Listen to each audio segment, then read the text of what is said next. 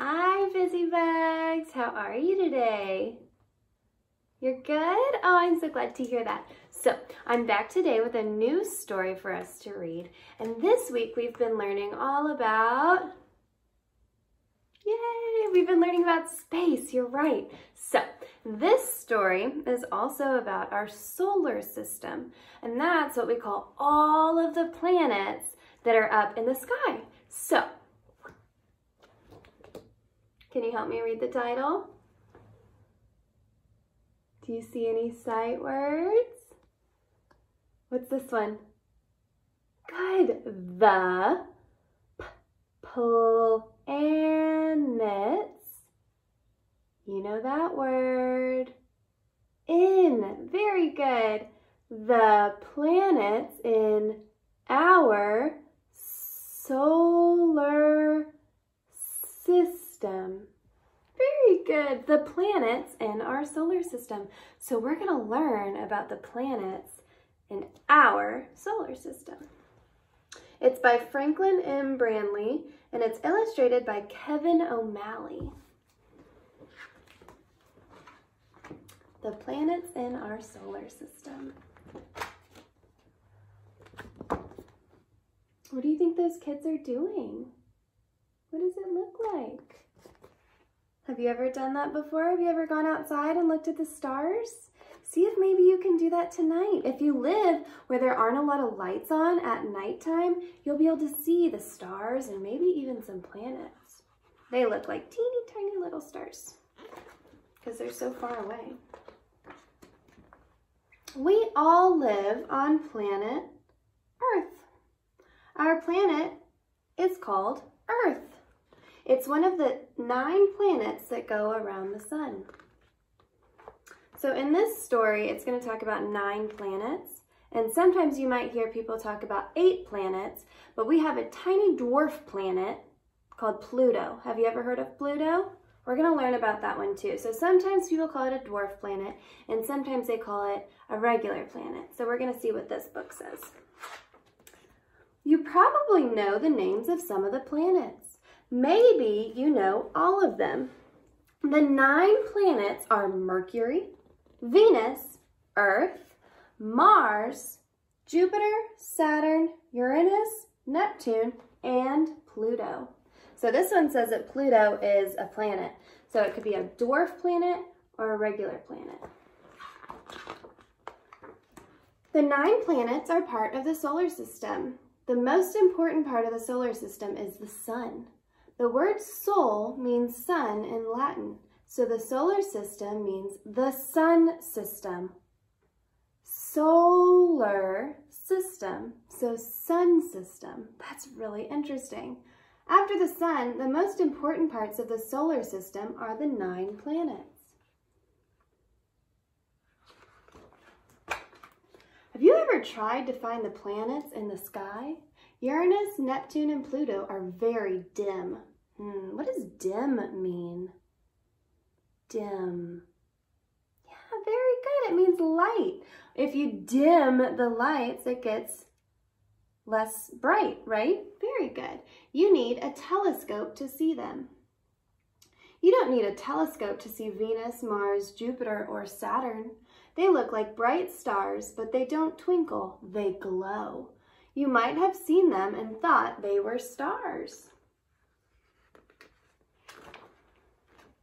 You don't need a telescope to see Mercury either. You can see it in an early evening just after sunset. The sky is not very dark then, so you have to be a good sky watcher to find Mercury. But there is another part of the solar system that you can see easily. And we see it every night. Do you know what it is? The moon.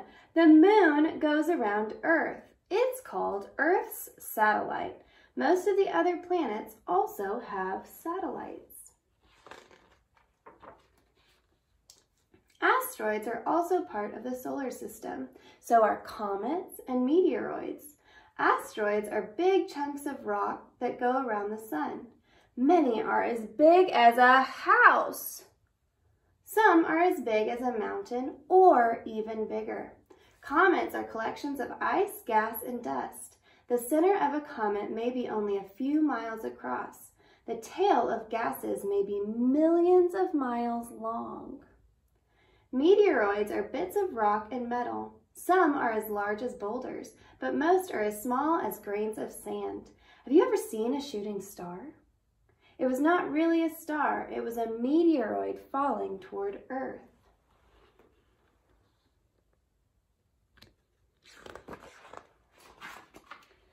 The solar system has many parts: the sun, the 9 planets, the satellites of the planets, asteroids, comets, and meteoroids. The main parts of the sun and 9 planets, the main parts are the sun and the 9 planets. 7 of the planets have 1 or more satellites. 4 of them have rings. The 9 planets move around the sun. They move in paths called orbits. The drawing shows the orbits. Mercury takes only 88 days to go around the sun. Pluto takes much longer than that. It takes about 248 years. Can you believe that? But it's a teeny tiny planet, and it's all the way at the end of the solar system. It's the furthest one. See, this is Pluto. Way up there. So I can imagine it would take a really long time to get all the way around. Wow. Mercury is closer to the sun than any other planet, but even Mercury is millions of miles from the sun. Suppose you could fly from Mercury to the sun in a rocket, and suppose the rocket went 50,000 miles an hour. It would take more than 4 weeks to get there. It's a long time. It would take the same rocket over 8 years to go from Pluto to the sun. Pluto is farther from the sun than any other planet, but it isn't always. From 1979 to 1999, it has been closer to the sun than Neptune. From 1999 to 2250, Pluto will once more be the farthest planet from the sun. Very interesting. Neptune and Pluto are farthest from the sun. That is why they are the coldest planets. Temperatures on these planets are about 328 degrees Fahrenheit below 0. That's much colder than any place on Earth. Even the South Pole never gets that cold. Ooh, we would definitely need our scarves and our jackets like this guy. Look at him. Ooh. Mercury and Venus are the hottest planets. The temperature on Mercury reaches 600 degrees Fahrenheit. Sometimes it is much colder. On Venus, the temperature stays around 860 degrees Fahrenheit. Could we survive in weather like that? I don't think so. Here, it only gets to like 90 degrees Fahrenheit. They're saying 860 degrees Fahrenheit. Whew, that's too hot. Planets and animals cannot live on Mercury or Venus. They would burn up. They cannot live on Neptune or Pluto either. They would freeze. Jupiter and Saturn are also very cold. Of all the planets, Earth is the only one where people live. We think no other planet in our solar system has plants or animals of any kind. So Earth is the life planet.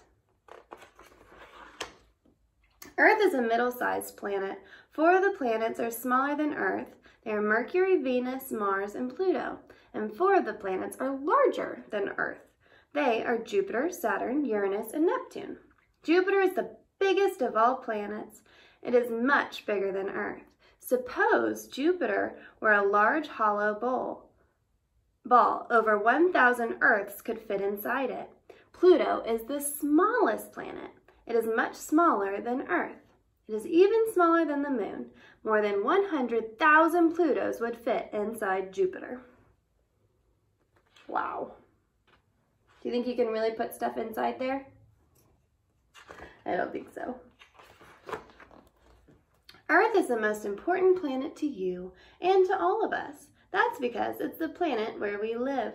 It is not the biggest planet in the solar system, nor is it the smallest.